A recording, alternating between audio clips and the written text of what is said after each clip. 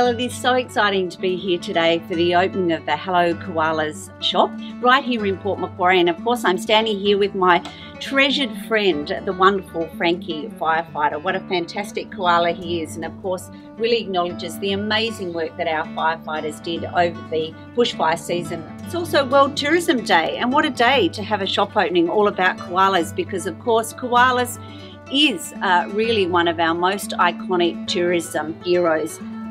People come from all over the world to see our koalas, and now they in Port Macquarie have something even better to see. A wonderful trail of koalas right around our beautiful landscape in the Port Macquarie region.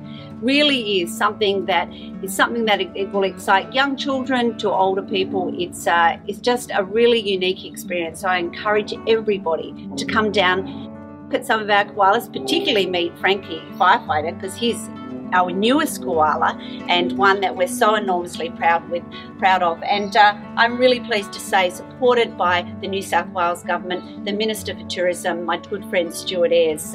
It's great to be here with Frankie today. It's great to be here with the opening, and my hugest congratulations to Margaret Ma, who really started this project, made sure that it went from very small beginnings to now really have the opportunity to be on the international stage.